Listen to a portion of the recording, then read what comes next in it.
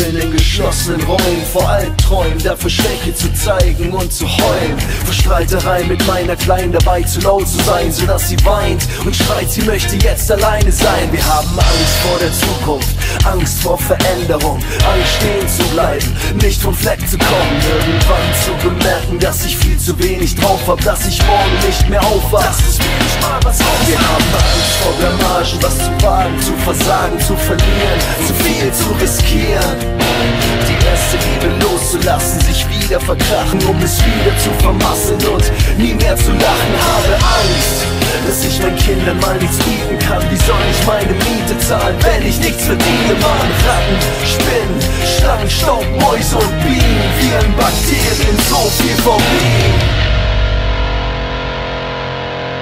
Fürchte dich nicht, wenn es draußen langsam dunkel wird. Fürchte dich nicht, wenn die Nacht dich umarmt. Fürchte dich nicht, wenn es draußen langsam dunkel wird. Fürchte dich nicht, wenn die Nacht dich umarmt.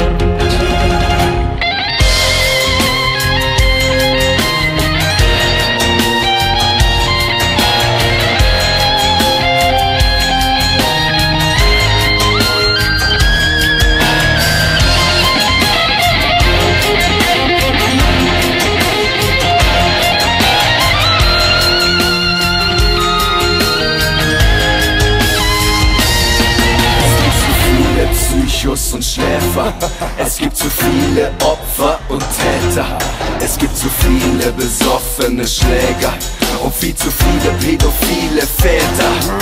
Die Pupillen weiten sich, der Blutdruck steigt ohne Grund, ein trockener Mund ist schon rund. Du bist am Ende, hast zitternde Hände. Alles, was du spürst, ist bittere Kälte. Wir haben Angst vor dem Arzt, dem ewigen Schlaf. Angst vor der Frage, gibt es ein Leben danach? Brennende Kerzen, stechende Schmerzen, gebrochene Herzen, zerfetzte Nerven. Wir haben Platzangst, Flugangst, Todesangst. Angst macht uns krank, bis alles verkrampft. Wir haben Angst, dass unser Traum zerfällt. Wir haben Angst vor der Angst, Angst, Angst vor uns selbst.